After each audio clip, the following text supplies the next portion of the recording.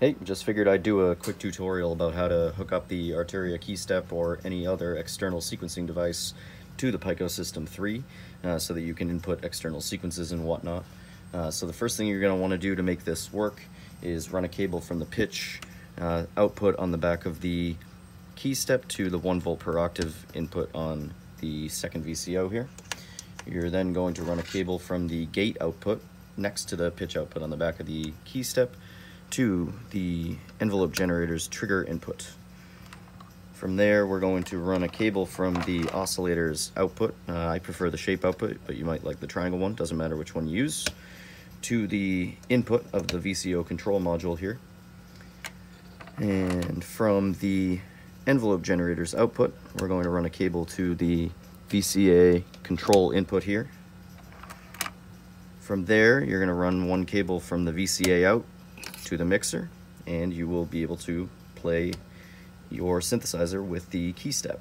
I prefer to go to the first mixer so I can do some other modulation like the bucket brigade delay and things like that, but you could go directly to one of these two.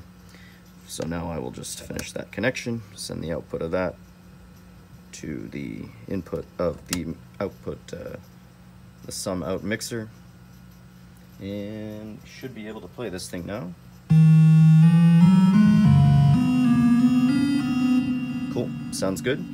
So you can control the delay and things like that with the envelope generator, obviously. If you turn the delay all the way up, it's going to ring out for quite a while. Obviously, if you turn the attack all the way up, it's going to take a while to rise into the position. You can do some fun things here with the loop.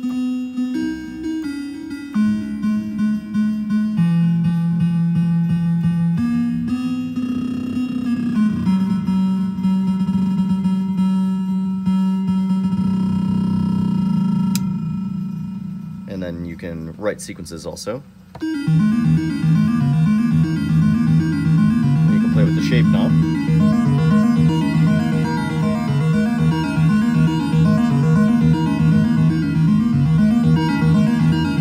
You can transpose it.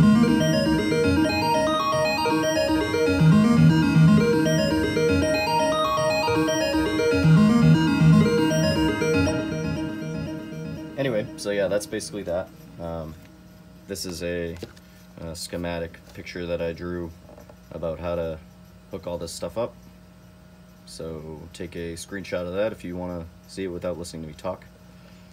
And that's pretty much it. Cheers.